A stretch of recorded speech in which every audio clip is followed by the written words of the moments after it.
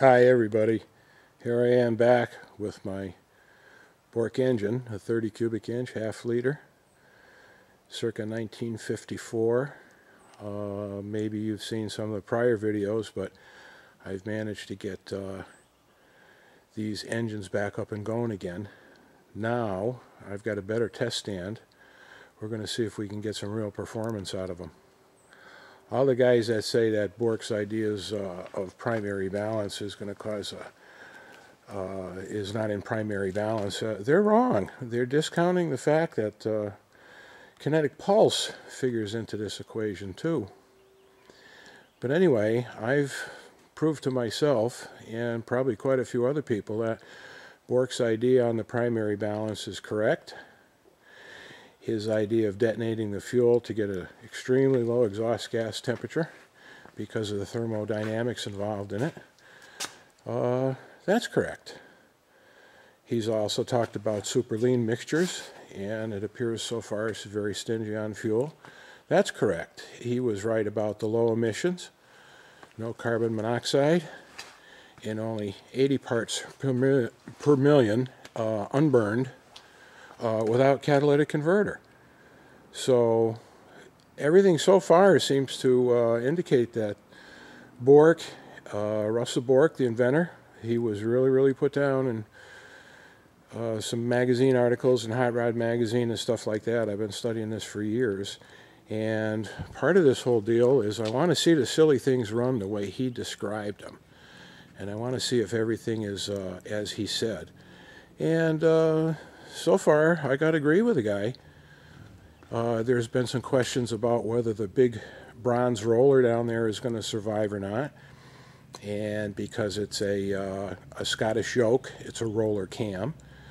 But if you do a little investigating, you'll find out that roller cams are used in a huge number of applications.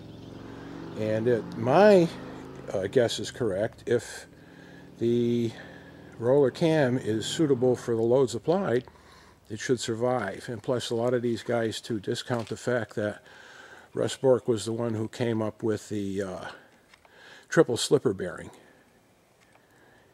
And there's his name right on these castings. This is an original. And I don't know if this is going to pick up the serial number or not. I'll have to view that and see how that comes out. And there it is again. And he built quality in them because these castings are 1953. And they look great. And they survived all that time. So I'm trying to put together a little test stand here.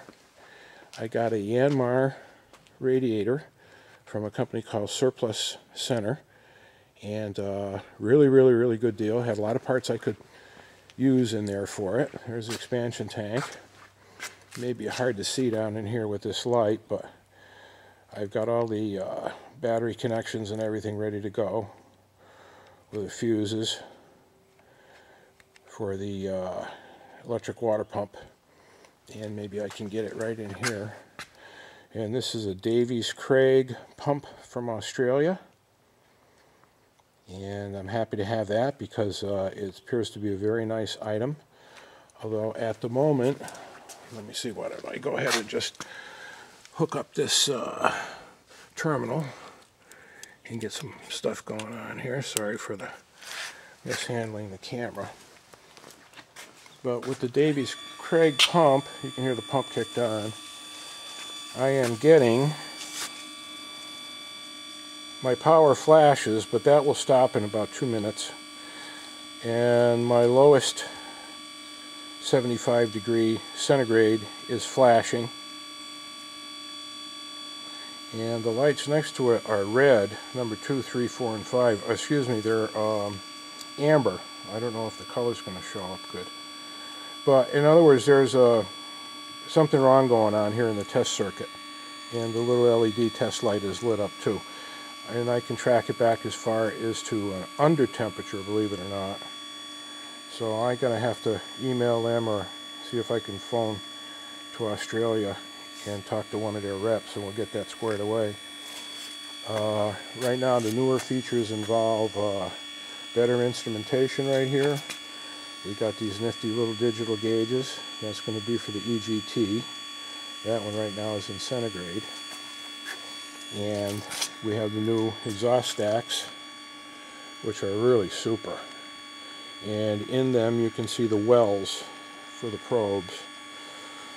And that means we'll have both sides well EGT'd in a shrouded hole, so we don't have people criticize you're too far away or the temperature, blah blah blah. We'll get a really good reading. And on the front here we got two more of them. You can see ambient right now is 52.1. See what the other side agrees, if that agrees with it, and it's 52.3, so they're pretty close. And anyway, this is all routed back to the radiator. And there's a shutoff valve right there. And I thought that the water was going to flow back from the cylinders and flood the radiator. Lo and behold, stays right in the cylinders, so it can take the top off the radiator, even though the engine is higher. And voila, there it is bubbling around in there. I've got plenty of good circulation. Get rid of all the bubbles. Now you can hear it zinging away. So as soon as I get this squared away with a Davies Craig controller, this engine's ready to go. This one has got a nice new set of pistons, have been run already. On the connecting rods we have a new set of seals specifically designed for this application. We're privy to some stuff that Bourke wasn't, evidently, and we've gone with a different type of seal. And this was engineered specially for Bob and Bourke Engine Project. So we're going to have those in there. And this one has a brand new roller cam. It's actually a crank, but with the bearing on it, it's a roller cam, reverse roller cam. And that was supplied by a very well-known company in the United States, very well-known manufacturing company for engine parts. And if they see this, you want to make sure I thank them, because they're making this all possible. I know it's taken a long time, but these engines may be simple, but when it comes down to it, you start getting into the nitty-gritty. Any engine can be a handful. Well, anyway, that's enough jabbing about my Bourke Engine project for now, but with any luck, I'm going to have it up and going. And the next edition is going to be the electronic ignition and the mini squirt fuel injection. So let's hope the cooling system stands up so I can be back for the next one. You have yourself a nice day. Take care.